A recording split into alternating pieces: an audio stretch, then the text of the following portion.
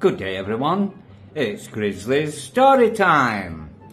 Today's story is a fantastic story with a happy ending and a great lesson. And it's called The Monkey and the Crocodile. I'm not sure if you will have heard this story before, but I'm sure you will like it. So here we go with the story. The Monkey and the Crocodile. Once upon a time, a clever monkey lived in a tree that bore juicy red rose apples. He was a very happy monkey. One fine day, a crocodile swam up to that tree and told the monkey that he had travelled a long distance and was in search of food as he was very hungry. The kind monkey offered him a few rose apples. The crocodile enjoyed them very much and asked the monkey whether he could come again for some more fruit. The generous monkey happily agreed. The crocodile returned the next day, and the next one after that. Soon the two became very good friends. They discussed their lives, their friends and family, like all friends do. The crocodile told the monkey that he had a wife and that they lived on the other side of the river. The kind monkey offered some extra rose apples to take home for his wife. The crocodile's wife loved the rose apples and made her husband promise to get her some every day. Meanwhile, the friendship between the monkey and the crocodile deepened as they spent more and more time together. The crocodile's wife started getting jealous, and she wanted to put an end to this friendship. So she pretended that she could not believe that her husband could be friends with a monkey. Her husband tried to convince her that he and the monkey shared a true friendship. The crocodile's wife thought to herself that if the monkey lived on a diet of rose apples, his flesh would be very sweet. So she asked the husband to invite the monkey to their house. The crocodile was not happy about this. He tried to make the excuse that it would be difficult to get the monkey across the river, but his wife was determined to eat the monkey's flesh. So she thought of a plan. One day, she pretended to be very ill and told the crocodile that the doctor said that she would only recover if she ate a monkey's heart. If he wanted to save her life, he must bring her his friend's heart. The crocodile was aghast. He was in a dilemma. On the one hand, he loved his friend. On the other, he could not possibly let his wife die. The crocodile's wife threatened him, saying if he didn't get her the monkey's heart, she would surely die. So the crocodile went to the rose apple tree and invited the monkey to come home to meet his wife. He told the monkey, "You can ride across the river on my back." The monkey happily agreed. As they reached the middle of the river, the crocodile began to sing. The frightened monkey asked him why he was doing that. The crocodile explained, "I'm going to have to kill you and take your heart to save my wife's life." The clever monkey told him that he would gladly give up his heart to save the life of the crocodile's wife, but he had left his heart behind in the rose apple tree. He asked the crocodile to make haste and turn back so that the monkey could go and get his heart from the apple tree. The silly crocodile quickly swam back to the rose apple tree. The monkey scampered up the tree to safety. He told the crocodile, "Go back and tell your wife that she's married to a fool. How could I be living if I hadn't got my heart?" That's the end of this short story, children. There is a moral lesson we can learn, and that is, don't ever underestimate yourself. There are bigger fools in this world. The crocodile's wife wasn't very nice, was she? But luckily, the monkey was clever enough to see a way out of that situation. Well, children, that's it for today. I do hope you all enjoyed hearing today's story. I will see you all again soon. Bye!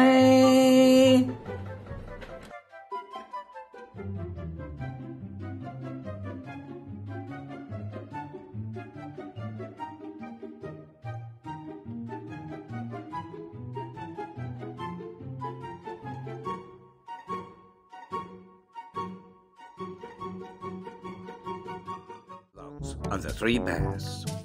Good day everyone, it's Grizzly's story time.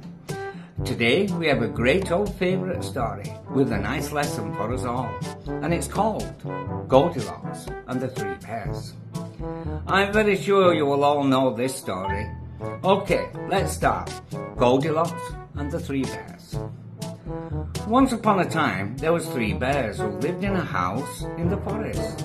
There was a great big father bear, a middle-sized mother bear, and a tiny baby bear. One morning, their breakfast porridge was too hot to eat, so they decided to go for a walk in the forest. While they were out, a little girl called Goldilocks came through the trees and found their house. She knocked on the door, and as there was no answer, she pushed it open and went inside. In front of her was a table with three chairs, one large chair, one middle-sized chair, and one small chair. On the table were three bowls of porridge, one large bowl, one middle-sized bowl, and one small bowl, and three spoons. Goldilocks was hungry, and the porridge looked good. So she sat in the great big chair, picked up the large spoon and tried some of the porridge from the big bowl. But the chair was very big and very hard. The spoon was heavy and the porridge too hot. Goldilocks jumped off quickly and went over to the middle-sized chair.